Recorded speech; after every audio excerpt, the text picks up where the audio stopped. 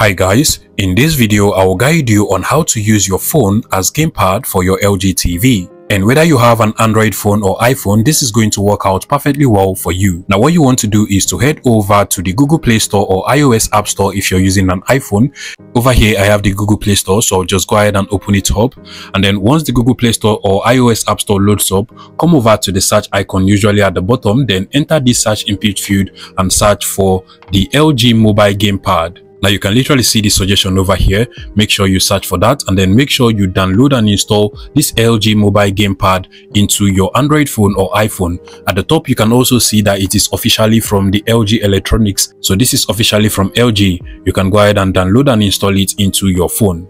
Now once you have the app downloaded and installed, we can now proceed to set up the app. So open it up directly from here. If you're using an Android phone, you'll be asked to give this particular application the admin permission. So just click on allow, give it all of the permission it requires. So make sure you activate this device as admin app. Here is just a little security check. I will go ahead and just click on the check button, then click on OK. Now once you've made it an admin app, this is basically how the application looks like. And at this point, in order for you to successfully pair both devices, I recommend you make sure that both devices are connected to the same Wi-Fi network, even though we are going to try connecting both devices via Bluetooth now. So first things first, you want to come over to the settings of your LG TV using your remote control. Navigate to the settings icon or gear icon over here. And then from the settings, you want to scroll all the way down until you get to the general or all settings over here. Now scroll down to general settings, navigate to the right hand side, scroll down again until you get to devices, select that as well. Then scroll down to external devices, select that as well too. And then just proceed to select on the connect Bluetooth controller.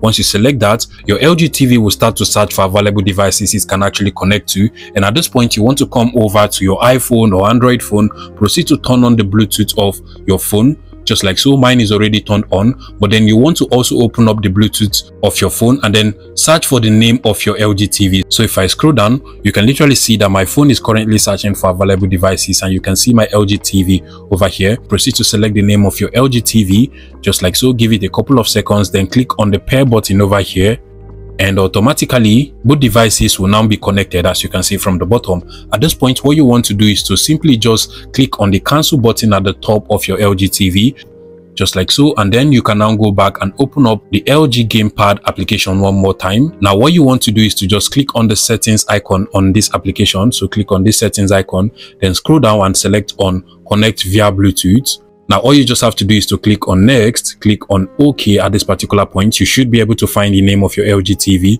Select the name of your LG TV, then give it a couple of seconds and it should automatically connect, as you can see over here. Now once it connects, you can now proceed to use the LG mobile gamepad on any LG TV you have, and this works absolutely well. Please make sure you smash that like button and subscribe to this YouTube channel, guys.